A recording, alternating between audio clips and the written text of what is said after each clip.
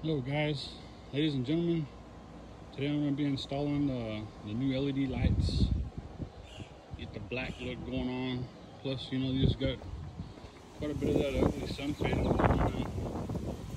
You just can't really do nothing with that. So what I've done is I've already went ahead and attached these. You know, there's a 7mm here, a Torx bit up here, and back in there's another 7mm up in here. And of course you just pull this back. The next part, we've got to crawl up under the bumper. I'm sure you've seen a lot of videos on that already, but once we pull this whole front guard off, I'll get back with you. Okay, I went ahead and pulled that guard off. We got that part out of there now. I had to take my brush guard off too, by the way. That was fun by myself. So now what we got is we've got to take these out. I believe there's 12 of them, these little pop pins. We'll pull this cover off. We'll go ahead and do that and I'll get back with you. Okay, well, we're back. I got that cover off. Now what we got to do is we've got 4 bolts up here to hold this grill on. And I believe down here we've got 4 as well. Maybe 1 right there. See, 1 right there. And down there at the end. Let's go ahead and take that off and pop this grill off real quick. Getting closer. Looks like a junkyard going on now. We're getting there though. There's my 30-inch rigid. Sure, I've seen them videos before. But here we go. Final process. Looks like we've got 1 bolt here, 1 bolt here. Let's see, 1 bolt here, 1 bolt here.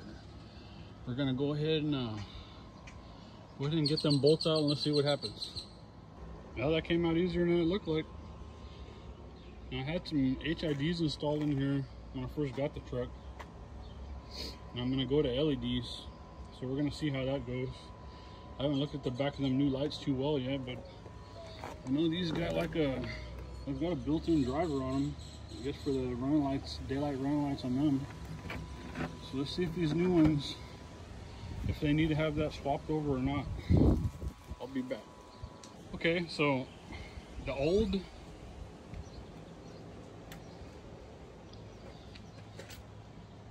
the new.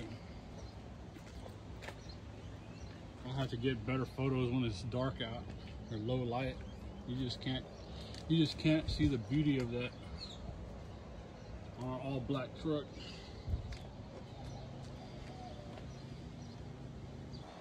Got them both put on there.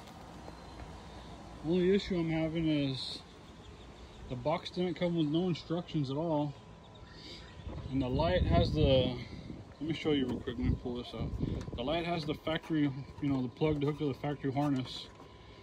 But it comes with an extra wire. Oh. Okay. Now it comes with your factory harness, and it comes with this extra wire here. That's the issue I'm having. Hold on 1 second.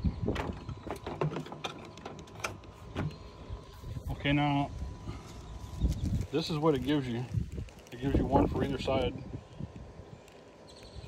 Now I don't have no idea where to tap that into. Maybe I tap it into my original plug on one of the wires there. I know that's probably for the DRL, and it's going to have an ignition, a hot wire from the ignition when ignition's on. So let me figure that out and I'll get back to you, start putting this back together. Got it finished up.